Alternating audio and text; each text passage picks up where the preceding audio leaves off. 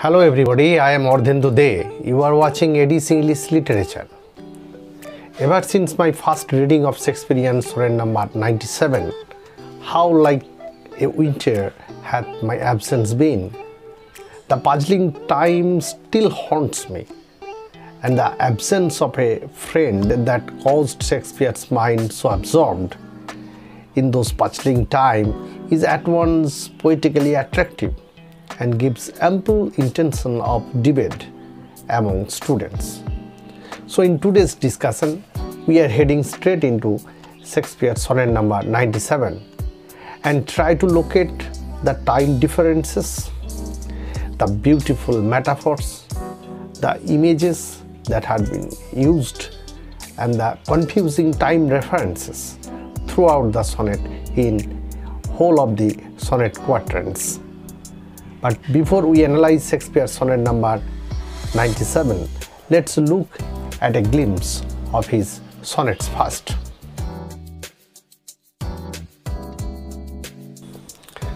Shakespeare's sonnets were written and revised between 1598 to 1609.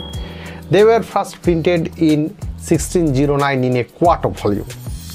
A contemporary, Francis Mears, praised Shakespeare as a mellifluous and honey-tongued poet equal to Roman Ovid, praising in particular his sugar-rated sonnets, that particular phrase he uses, that was circulating in private circles, in private friends. There were 154 odd sonnets and 4 characters are there. Obviously the poet himself, and the sonnets were addressed, most of the sonnet, 126 sonnets also were addressed to his fair friend W.H. The beauty and virtue he praises throughout his sonnet sequences, and a few of the sonnets were addressed to a mysterious, faithless, dark lady, particularly 130 it describes. And there is sometimes a rival character, a competitor poet of the poet. Critics debate over the design of the poetry. Is it Shakespeare's inner voice, or is it a miniature drama in poetry? Many of the critics think that by these sonnets Shakespeare unlocks his heart, because very little information regarding the person Shakespeare is available to us. But many of the critics refuted this kind of charges. They said that sonnets are miniature drama. If he unlocks his heart, he is less a Shakespeare the Argus. So all sort of arguments and all sort of understanding regarding Shakespearean sonnets you can pop up in my other Shakespearean series lectures, where you can find out that answer. And you can also search my blog www.ardhendude.blogspot.com for further reading.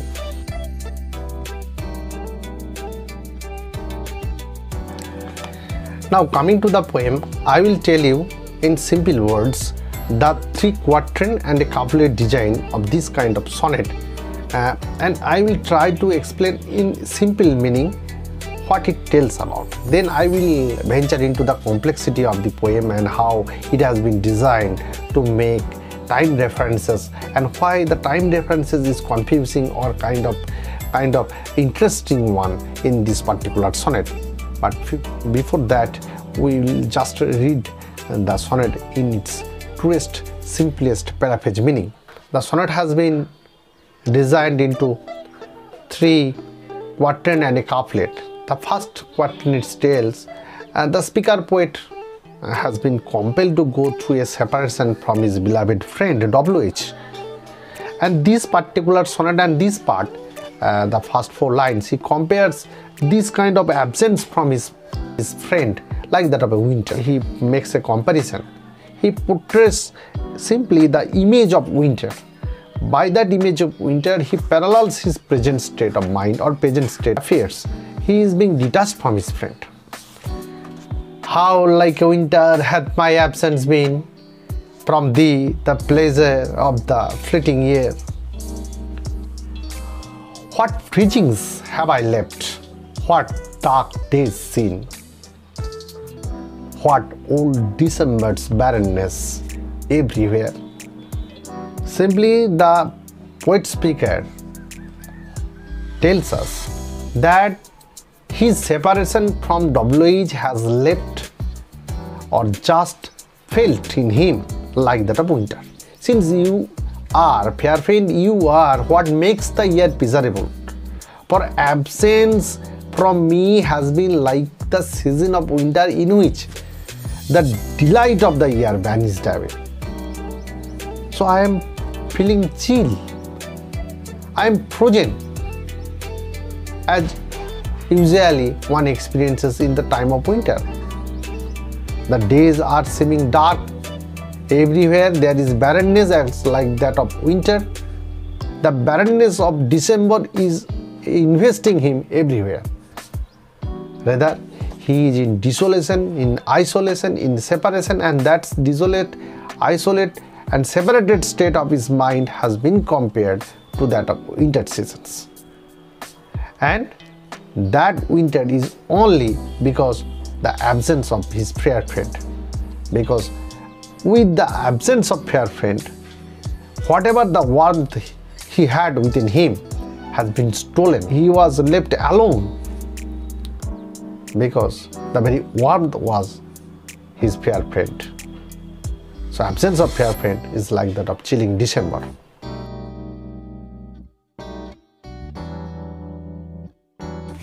In the second quatrain, the poet speaker again says, but here he comes into reality.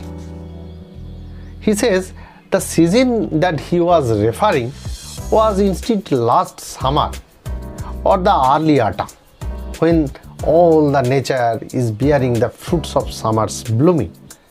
So the first quantos that he condescends himself like that of winter is not real winter, but it might be late summer or early autumn. Let's concentrate what he says. And yet this time removed was summer's time. The teeming autumn, big with rich increase, bearing the wanton burden of the prime, like widowed wombs after their lord's disease. The speaker narrator of sonnet number 97 is stating his state of mind after partial detachment from his fair friend, or a kind of a short-lived separation from his fair friend. In the first quatrain, he compares himself in the state of mind of the winter, but he corrects that time differences in second quatrain that it is not actually the winter, it is in fact winter-like. It might be late in summer season or early in autumnal seasons, and he explains that time differences in second quatrain. What he says, the time the poet and his fair friend has been apart, has been separated for any of the reason, was actually summer, then the fall, the harvest time or the autumn. And we all know how the autumn is reacting to nature, rich with crops, fruits that was planted in spring, like that of a womb of a woman who has conceived a child in the springtime by her husband, but later the spring dies, and when the child is being given birth in the time of autumn, the child becomes orphan. So here the imagery and metaphor is extended and explaining the time difference that it might be a close to autumnal season. Now I am coming to explain all the time differences in separate way, but first what the third quatrain says, let's concentrate.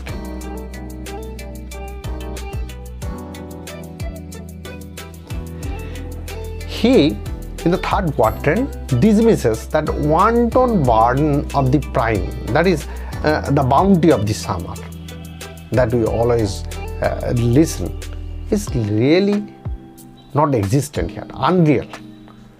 It is like that of hope of orphan.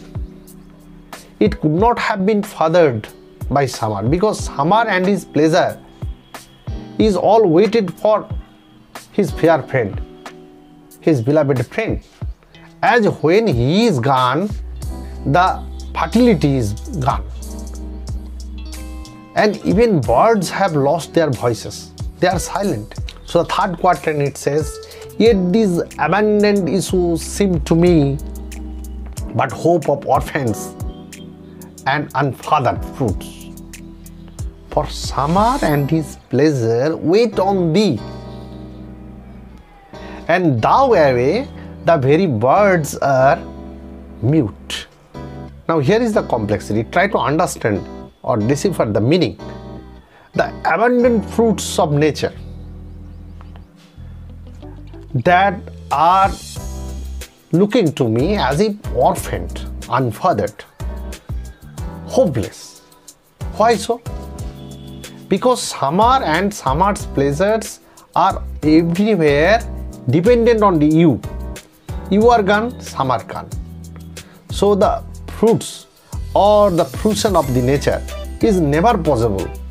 Even birds have lost their voices. They are silent because they are waiting for you. So everything creative, everything fruitful, everything sonorous is waiting for you because you are the emblem of every creative impulse. So the time confusing, the poet's state of mind is quite clear that even though I imagining myself like that of seasons, which is full of these and that and those, only but alive and creative one, whatever the in reality the season is, the real mirth of season is never possible unless you come to me. Your detachment is actually a winter in me, even though it is in actuality summer, even though in actuality it is autumn, even though it is in actuality be a spring or something so, but in me your absence is winter. Whatever the season I have in my mind, it is all controlled by you. Even though I am living in autumn, your absence make it winter. Even though I am living in summer, your absence will make it winter. Because you are alive, because you are light, because you are fusion, because you are sonorous.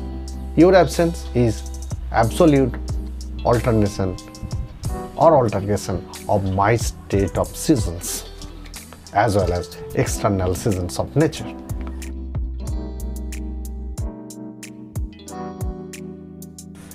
In the couplet part, the speaker emphatically designs that entirety of his explanation. First quatrain, second quatrain, as well as continued the imagery in third quatrain. Here nothing extra has to be told, but it simply states that birds, even though are forced to sing, they are unmatching. They are not sonorous.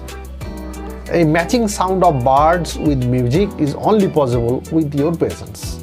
Even though leaves are coming out, the leaves are not giving such a alive force of green. They are pale in color. So it states, or if they sing, it's with so dull a cheer that lips look pale, dreading the winter's near. So even though the birds do sing, seeing that there is winter in front of him as there is no fair friend. Even though birds sing within poet's mind, if he finds that there is no fair friend in poet's nearby, then he will stop sonorous music. It will be a drab cry. The leaves that are green and full of life should turn pale if he finds out that WH or his fair friend is nowhere in poet's mind. If the birds sing, they sing so sadly that the leaves look pale on account of their fear that winter is approaching to destroy them. So presence of fair friend is like that of fair season, and absence of it turning it into total wintry, chilled, frozen, desolate, and full of distractions.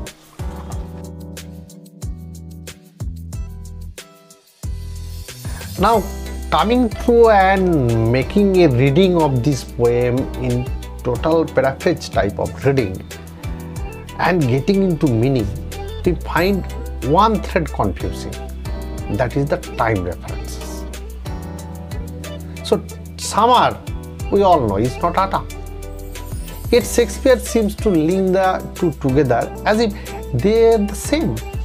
But why? Maybe here we do have to guess something, but we have some guidance. Just look at the word and yet. And yet suggests that although the absence has been like a winter, in reality it has been a different season, a much more positive season. As teeming, bug, rich suggest. Lots of life, which is full opposite to the bleak winter. So let's think of the real season as summer, late summer, or summer shading into autumn. The grain is ripening, palm fruits drop from the boughs of the trees, but a sudden dark note is struck. All this fruit and grain, like little children, suddenly become, through a metaphor it's told, the wanton, like there are wanton sexual activity it seems. Then look at the another simile. Building on this particular image, all these offspring come from the widowed womb of autumn. But now our husband, the spring, is no more, is dead. She is left a widow. This is very sad. So the imagery is very complicated but straightforward also. It complicates the time frame but beautifully designs. It tells simply that even though you will find such and such and such things which are so attractive in nature, with life, with fruition, with ripening, all these things are like that of a detached and unwanted things, unwelcome things, as like that of a mother unwelcoming the very son whose father is dead.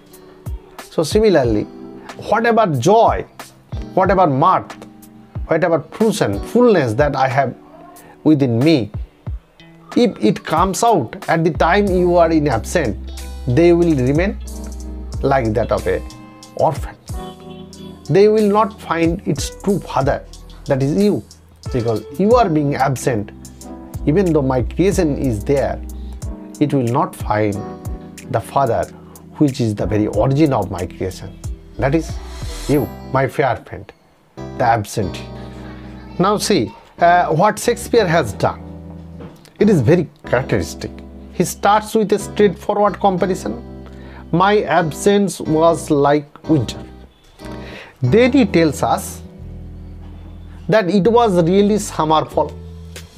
Then, this is the typical Shakespearean touch, of course. He uses some more images to show you that how this teeming, rich, abundant harvest time strikes him. Yes, lots of life, but pathetic life. Orphans of the widow. And we now have a new way to think about the seasons. Spring is gone, leaving only the traces that is engendered. And thou away, the very birds are mute. Here he continues tracking the implications of his previous comparison. Yet in line 9, once again indicates a contrast between the way things are and the way things seem. But here the contrast is a little misleading. He is already struck the dark note with the widowed home and the dead husband, but seemed emphasizing, or he emphasizes by the very word seemed, the seeming of all this, not in reality but in dream. Should Shakespeare find these abandoned issues such a source of gloom? Because thou, the very word, you, because you were away, and without you summer gives no pleasure, and even the birds don't sing. So your absence make my creation orphan, because you are the very father of my creativity. You are the very origin of my creativity. You must note that this is hyperbole, this is much exaggeration. We cannot literally, the idea that an individual's absence causes so much so that the external nature changes such and such, or the internal nature changes such and such. Even birds can mute. But this is all poetic. It is just seems the way to the speaker. Without you, there is no joy in the world. We commonly say so. But the poet here exaggerates that point of view and makes it a point that even though in front of me there are so many seasons are gone, even though I find so many of these seasons in front of me, even though they are fruitful, they are appealing, but they are not appealing to me personal, because you are away. Some intense level or the emotional attachment is there always. Scholars or the critics who have read this poem, who have argued this poem, generally agreed that the sonnets of Shakespeare, which are addressed to fair friend or fair youth, absence or presence has been exaggeratedly pointed out, or exaggeration to the extent of homosexuality. Shakespeare deals poetically here.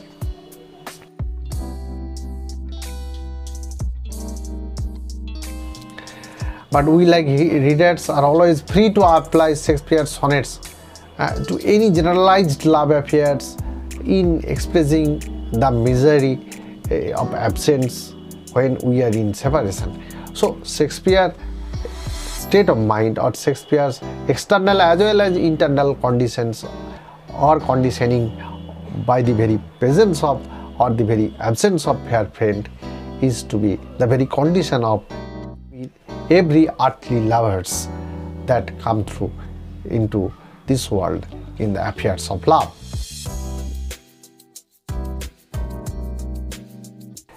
This is purely Shakespearean sonnet, 3 quatrain 1 couplet. You will notice that each 4-line verse unit is also marked off as a unit of meaning, and in this particular sonnet, every second and third quatrain begins and yet. This is like that of a continued structure from first quatrain to second quatrain into third quatrain. But a sonnet needs 14 lines, so the next 2 lines in the couplet line is being added. But I must say here that the last 2 lines is nothing so appealing, or nothing new is said there. Thematically it is disjointed from Shakespearean likes, but poetically it is joined somehow, only because of the poem to be entertained with 14 lines we have couplet here. Otherwise nothing new is said in the couplet line. Usually in Shakespeare's couplet carry the whole weightage of the entire sonnet, but here whatever is being stated in the first, second and third quatrain is enough to make a beautiful poem.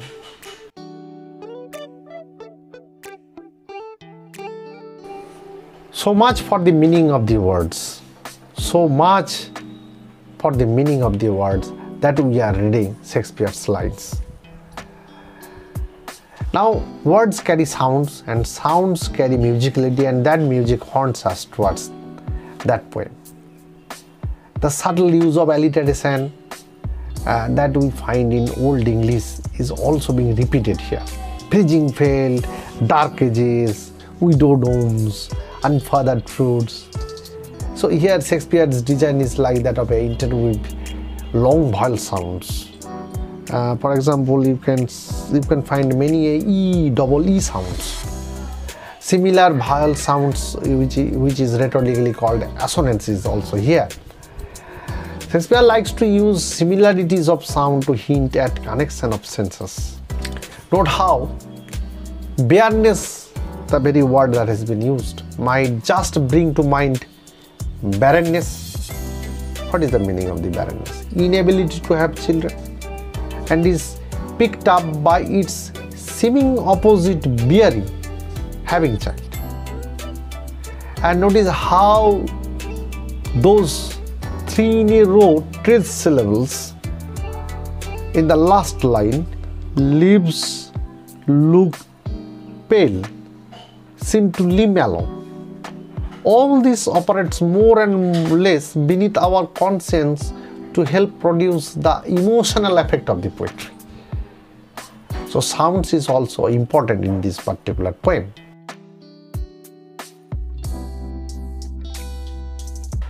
I think many things has been missed in this short discussion, but what I have tried to explain you that sonnet number 97 is such a beautiful sonnet which exhibits in 3 quatrain and a couplet pattern the very design of season, both external and internal, and the confusing aspects of winter, late summer as well as early autumn, and the poet's absence from his fair friend.